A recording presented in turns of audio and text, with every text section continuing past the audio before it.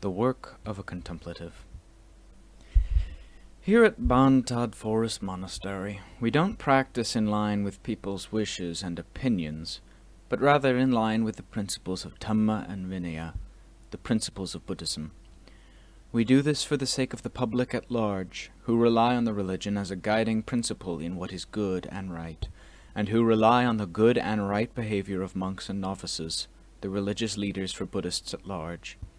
For this reason, I am not interested in favoring anyone's opinions over and above the principles of Dhamma and Vinaya that are the basis of Buddhist practice. If our minds start to bend under the influence of the views and opinions of any one person, or even of the worldly majority, who have no limits or standards, then monasteries and the religion will come to have no limits or standards either. Monasteries that bend under the influence of the world, without any reasonable underlying support, will lack order and discipline. They will become monasteries that have no religious substance remaining in them at all. Those who seek things of real value to revere and respect, in other words, intelligent people, will be unable to find any substantial goodness that will have a hold on their hearts, because there will be nothing but worthless, counterfeit things filling the monasteries, filling the monks, the novices, and the nuns, filling everything everywhere. In homes, as well as in monasteries, in the area of the world, as well as the Dhamma, everything will get mixed into being one with what is counterfeit and lacking in any true value. For this reason, we must keep things in their separate places. The religion and the world, even though they may exist side by side, are not the same thing. A monastery, whether it's located in a town, outside of a town, or in a forest, is not the same as a town. The people who come to stay there are not the same as ordinary people. The monastery has to be a monastic community. The monks have to be monastics, with their own independent Dhamma and Vinaya that don't rely on any particular individual. This is an important principle that can impress the hearts of intelligent people who are searching for inspiring principles of truth to revere and respect. I view things from this angle more than any other. Even the Buddha, our teacher, viewed things from this angle, as we can see from the time he addressed Venerable Nagata. When a crowd of people came to see the Buddha, shouting and making a big racket, he said, "Nagata, who is that coming our way, making a commotion like fishmongers squabbling over fish? We don't aspire to this sort of behavior, which brings destruction to the religion. The religion is something to guard and preserve so that the world will find peace and calm, like clear, clean water, well guarded and preserved, so that people in general can drink and bathe at their convenience. The religion is like clear, clean water, which is why we don't want anyone to disturb it, to make it muddy and turbid." This is what the Buddha said to Venerable Nagata. He then told Venerable Nagata to send the crowd away, telling them that their manner and the time of day, it was night, were not appropriate for visiting the monks who live in quiet solitude. Polite manners are things that intelligent people choose, and there are plenty of other times to come. This is a time when the monks want quietude, so they shouldn't be disturbed in a way that wastes their time and causes them difficulties without serving any purpose at all. This is an example set by our teacher. He wasn't the sort of person to mingle and associate with lay people at all hours without any reasonable limits or rules, as though the religion was a distillery, and the monks and novices were distributing liquor so that the public could be drunk without ever sobering up for a day. Actually, the religion is medicine for curing drunkenness. Monks and novices are supposed to be doctors for curing their own drunkenness and that of the world. They're not supposed to sell liquor and intoxicants to the point where they have no sense of shame. Whenever people set foot in the monastery, we assume that they come in good faith, and so we compromise and end up making allowances until we forget ourselves and forget the Dhamma and Vinaya, neglecting proper monastic standards to the point where we destroy ourselves, the monastery, and the religion, bit by bit, day by day, until the whole lot turns to mud. Neither home dwellers nor monastery dwellers can find any principles to hold to. In the end, a lot of worthless stuff is accumulated in the monasteries because the minds of the monks and novices are overcome by defilements. Because of that, each of us monks should reflect a great deal on these matters. Don't see anything as having greater value than Dhamma and Vinaya, which are the major principles for uniting the hearts of Buddhist practitioners in confidence, conviction, and peace. If the principles of Dhamma and Vinaya are lacking or deficient, the benefits received by Buddhists will have to be deficient in turn, until nothing remains to sustain their hearts. Even though the Buddha's teachings fill the texts, and copies of the canon fill every monastery, the important essence that can inspire people to put their hearts into the practice for the sake of what is beneficial and auspicious doesn't exist. This is something we can clearly see in the present age. Monks and novices are important examples that can help the religion prosper, and serve as a model to the people who become involved with it for the sake of all things meritorious and auspicious. If monks and novices are intent on behaving in line with the principles of Dhamma and Vinaya as taught by the Buddha, they are undoubtedly the ones who will preserve the good pattern of the religion and of the paths, the fruitions, and nibbana. People will take them as their standard, because there are still plenty of intelligent people left in the world. As for stupid people, even though they may overflow the planet, they have no fixed standards. When they feel pleased, they praise you, but that praise merely comes from their stupidity and serves no purpose. When they feel displeased, they criticize you. That criticism serves no purpose, either for them or for you. If intelligent people praise you, though, that can be taken to heart, and benefits both parties. If they praise the Sangha, they praise it intelligently, in line with the principles of truth. At the same time, those members of the Sangha who hold to reason can make themselves a field of merit for others, so that others too can benefit. When intelligent people criticize the Sangha, they have sound reasons which should be considered carefully. We who practice should make ourselves well aware of this point. Wherever you go, don't forget that you are a practitioner of the religion, a representative of our teacher. You are following the religion and proclaiming it through your practice. This doesn't mean that you have to teach the public to understand the Dhamma. Just by practicing rightly, you become a visible example that can make them feel conviction in the religion from what they see. Even more so when you can explain the Dhamma correctly according to the principles of practice taught by the Buddha. This is all the more the right and proper proclamation of the religion that good people can trust in their hearts. In this way, the religion will flourish more and more in the hearts of Buddhists. Wherever you go, wherever you stay, don't forget these basic principles: moral virtue, samadhi, and wisdom, which are the basis of our work as contemplatives. These are the essential principles of each monk's work. This is when we become sons of the Sakyan, of the victorious Buddha. This is how we become disciples of the Tathagata, not by merely shaving our heads and donning the yellow robe. That's something of little significance that anyone can do. What's important is behaving in line with our duties. Moral virtue.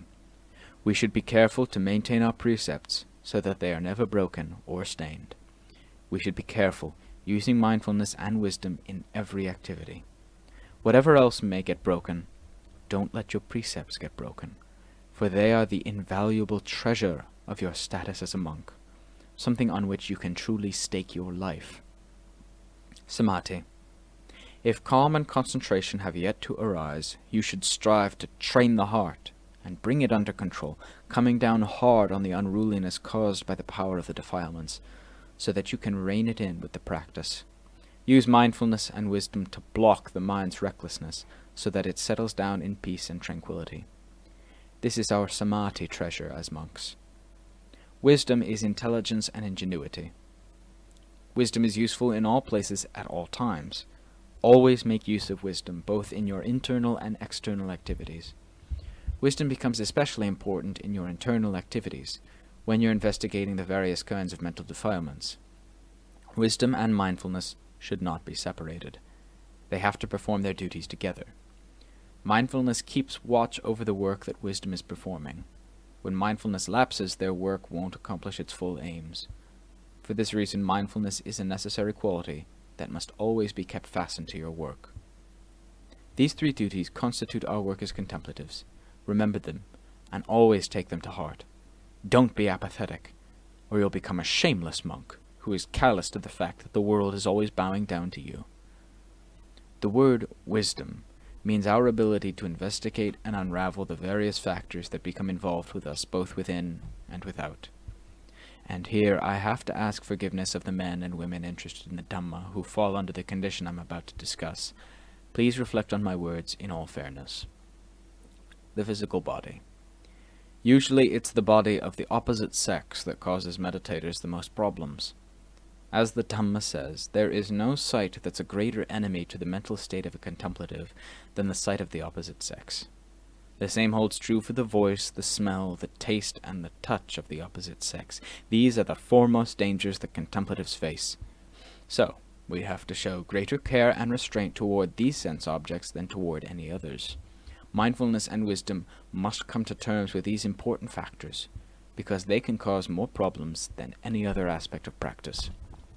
Therefore, we should analyze the physical body with our wisdom so as to see it clearly. The words, the body of a woman, or the body of a man, are merely names given in line with convention.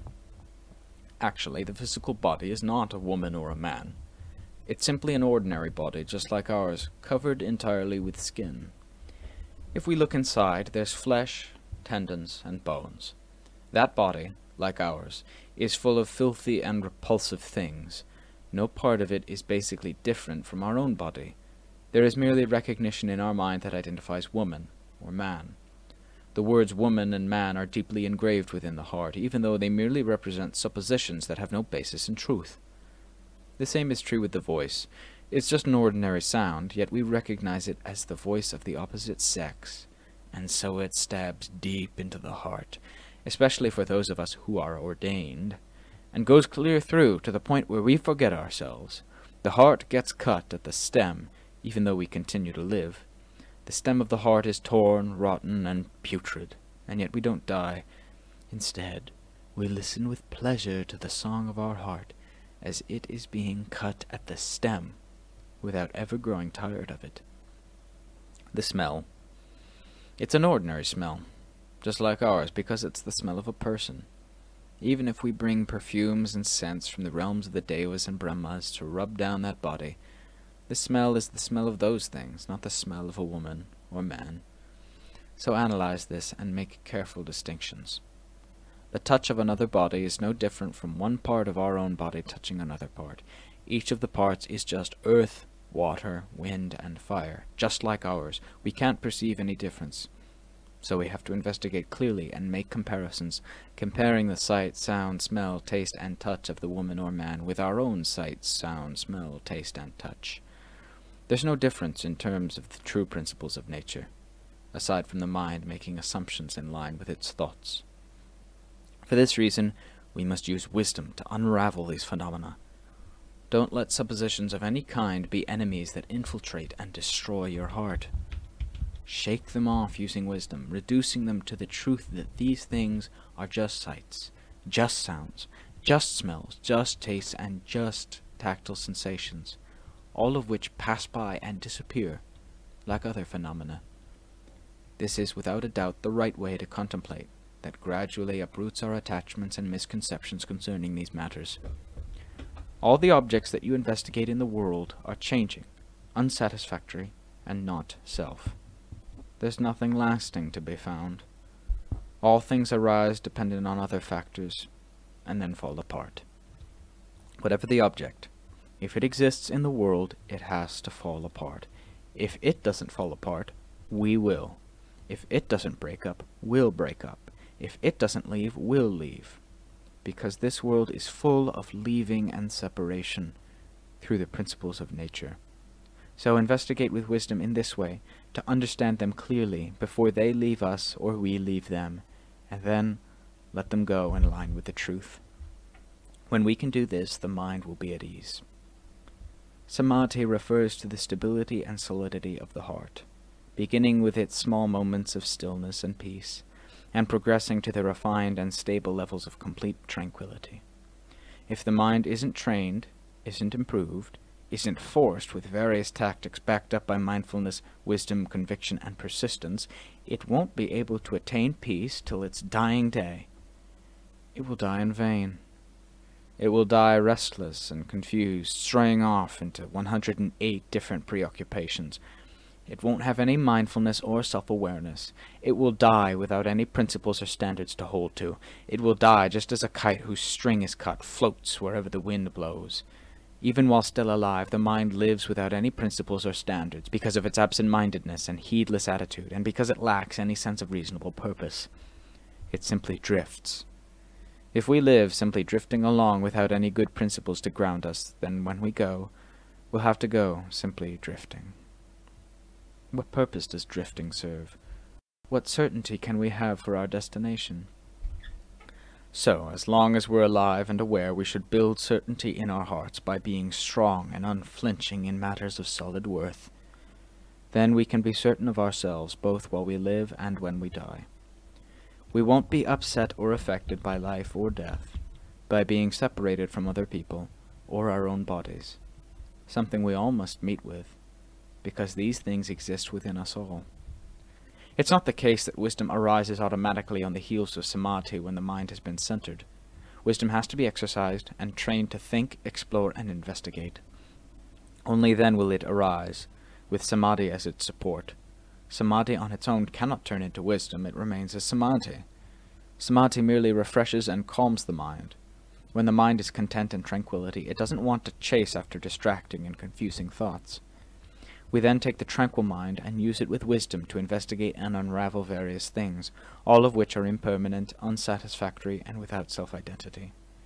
All phenomena are filled with these same conditions, so use wisdom to contemplate, from whatever angle most suits your temperament, by investigating these things with interest and with the desire to really know and see them as they truly are.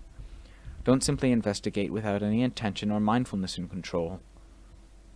In particular, the meditation theme of unattractiveness is a good cure, a very good cure, for the mind obsessed with lust and passion. However strong the lust, that's how strongly you should investigate unattractiveness, until you can see the world with your own body and those of others as a cemetery of fresh corpses. Lust won't have a chance to flare up when wisdom has penetrated to the knowledge that the body is filled with repulsiveness. Who would feel lust for repulsiveness? Who would feel lust for things with no beauty, for things that are disgusting? This is one form of the medicine of unattractiveness, one of the prime medicines for curing the diseases of lust and craving. Once the mind has continually investigated unattractiveness to the point where it becomes so adept at contemplating the human body that it is able to visualize the body in whatever way it chooses, then the mind will converge to the level of unattractiveness within itself. Seeing the pictures of unattractiveness it paints as being illusions, the mind will then let go of both sides, the side of unattractiveness as well as the side of attractiveness. Both attractiveness and unattractiveness are memory associations coupled with the affairs of lust. Once we have investigated and fully understood both sides, the word attractive will dissolve and no longer have meaning. The word unattractive will dissolve and no longer have meaning. That which gives the meanings of attractive and unattractive is the mind, or, in other words, memory. We are now wise to memory as being what recognizes things. Because we see the harm of these associations, memory will no longer be able to interpret in such a way as to make the mind grasp and be attached again.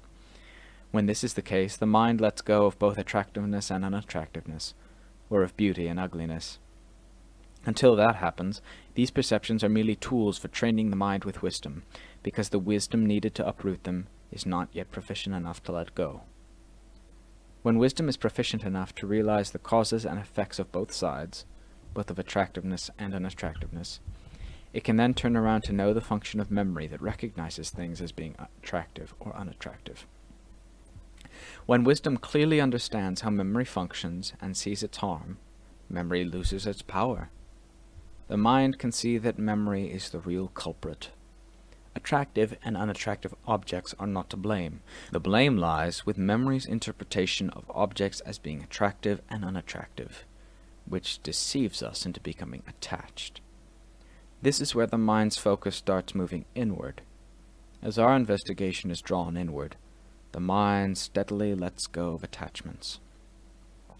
When the mind has reached this stage, then attractive and unattractive images will appear in the mind without our having to focus on an external image. Images just appear in the mind. Even though the image appears in mind, we know clearly that the attractive or unattractive aspects of the phenomena that appear there come from memory. We know the image that appears in the mind as well as the memory that recognizes it. Finally, the images in the mind vanish, and memory, the interpretations, disbands. When the function of memory which used to fool us into seeing things as attractive and unattractive has disbanded, Nothing remains to deceive the heart. This is how unattractiveness is investigated in line with the principles of the practice. But you won't find this explanation anywhere in the texts. You'll find the truth only if you search for it in the principles of nature that exist within the body and the mind, where the Four Noble Truths and the Four Foundations of Mindfulness are located. You will find the things I've explained here only in the texts of your own heart. Such is the nature of the body. We know clearly that every part of the body is simply a physical phenomenon. And what is there in these physical phenomena? All the parts, hair of the head, hair of the body, nails, teeth, skin, flesh, tendons, bones, marrow, spleen, heart, liver, membranes, kidneys, lungs, intestines, stomach, gorge, feces, are just physical phenomena, things separate from the mind. If we consider them as unattractive, who is it that gives them meaning, saying that this is attractive or that is unattractive? When did these things ever give themselves meanings? When did they ever say they were attractive or unattractive? They don't speak for themselves at all. Whatever their truth is, that's how it's always been in line with their nature, from the very beginning. But they are unaware of their own meaning. What interprets their meaning is memory. The one that falls for their meaning is also memory, which originates from our deluded mind. Once we are wise to the tricks of memory, all these meanings disappear. Each phenomenon has its separate reality. This is what it means to be wise to mental phenomena. Feelings refer to the sensations of pleasure, pain, and indifference that arise from the body. The body is a phenomenon that has existed since before feelings arose. Pains arise, remain, and then vanish. The body is the body. The pain is a pain. Each is a separate reality. Investigate and analyze them so as to see them for what they are, just a feeling, just a body, without regarding them as a being, a person, us or anyone else, ours or anyone else's. The feeling isn't us, ours, or anyone else's. It's simply something that appears for a moment and disappears, in line with its nature. That's the truth of it. Memory means recognition and interpretation. Whatever it remembers, things near, far, past, present, or future, vanishes immediately. It keeps vanishing, arising and vanishing, arising and vanishing. So how can we regard it as a self, a being, a person? Here we're referring to using wisdom on the refined level, which penetrates inward according to the truth that is clear to the heart, without our having to ask anyone else. Thought formation refers to thought and imagination, forming good thoughts, bad thoughts, and neutral thoughts. These formations constantly arise and vanish, arise and vanish. The mind cannot make any sense out of these thought formations unless memory takes up where they leave off and turns them into issues. As for memory, we already know it clearly. So what essence can there be in thought formations that are picked up and turned into long issues? They are only mental phenomena arising and vanishing in the mind. This is thought formation. Consciousness refers to the field of cognizance, that which takes note the moment external phenomena make contact, as when visual objects make contact with the eye and cognizance occurs. As soon as the object passes, this cognizance vanishes. No matter what phenomenon it takes note of, it's always ready to vanish with that thing. What sense or substance can we get out of something so fleeting? How can we assume it to be us or ours?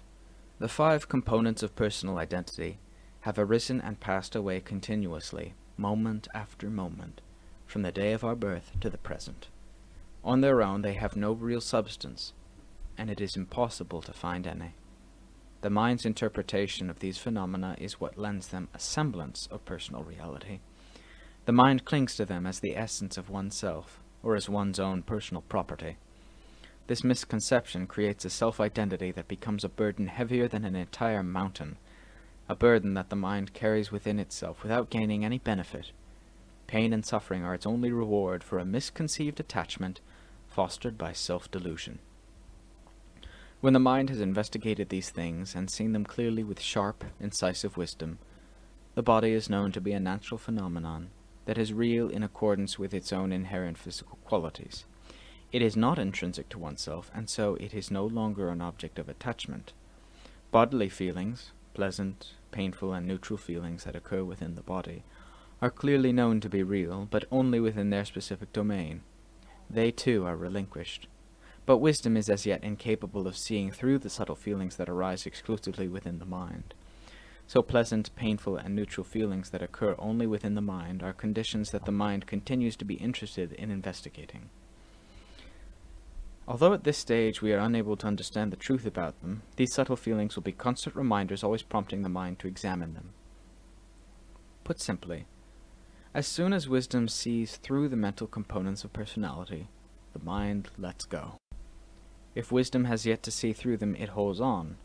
Once wisdom has seen through them completely, the mind relinquishes them all, because it sees that they are merely ripplings inside the mind that have no real substance.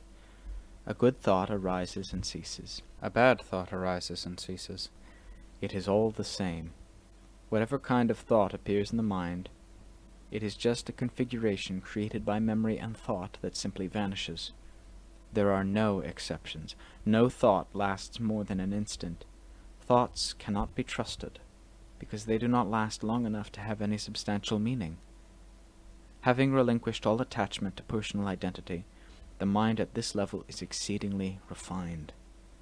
But, although it has let go of everything else, it has yet to let go of itself. It remains permeated by a fundamental ignorance about its own true nature. This basic delusion converges into a single point of focus. All of its external outlets having been cut off, it converges into the mind, where it has no way to flow out. Delusion's outlets are the eyes, ears, nose, tongue, and body, leading to sights, sounds, smells, tastes, and tactile sensations. Once mindfulness and wisdom are skilled enough to cut off these outflows for good, it's left with no way out. Its external agents have been neutralized. All that remains is a subtle, incessant vibration, resonating within the mind. Being deprived of an outlet for its activities, delusion depends solely on the mind as its base. As long as wisdom is unable to thoroughly transcend it, delusion will appear as subtle feelings of satisfaction, subtle feelings of dissatisfaction, and a radiance that is truly awesome and amazing. So the mind keeps focusing the investigation on those factors. Every conventional reality, regardless of how refined it may be, or how bright and majestic it may appear, invariably manifests some irregular symptoms. These are sufficient to catch the mind's attention and make it search for a solution.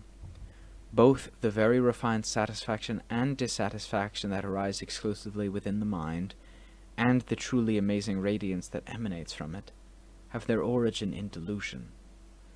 But, since we have never before encountered them, we are deluded into grasping at them when we first investigate this point. We are lulled sound asleep by delusion, which causes us to believe that the subtle feelings of satisfaction and the amazing bright radiance are our true essence beyond name and form.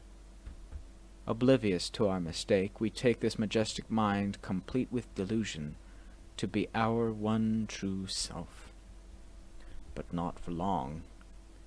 At this level, the powerful faculties of supreme mindfulness and supreme wisdom are never complacent. They habitually keep scrutinizing, investigating, and analyzing back and forth all the time. Eventually they must realize the truth. They will notice the subtle feelings of satisfaction and dissatisfaction, displaying very slight variations that seem out of keeping with that majestic radiance. Even though the dissatisfaction that manifests is ever so slight, it is enough to make us suspicious. Why does the mind have these varying conditions? It's never constant. The very slight irregularities observed in the amazingly bright radiance at the center of the mind show just enough fluctuation to allow mindfulness and wisdom to catch sight of them. Once they are detected, mistrust arises, alerting wisdom that they should be investigated.